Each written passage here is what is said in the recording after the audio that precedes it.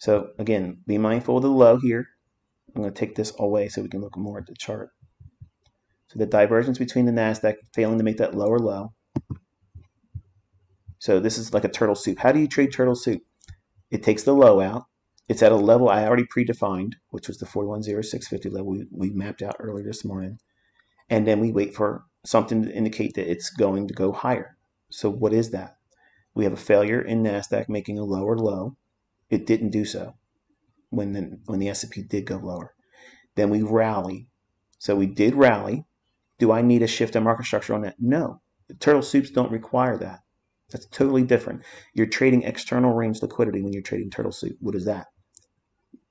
The low here has sell side. It takes that sell side here. Then it breaks away. All I need is one PD array. It could be a fair value gap. It could be the last down close candle if there's a fair value gap afterwards forming. Or in this case, as I outlined, see that volume imbalance? There it is. Trades down into it and then rallies. I told you that the stop would be below that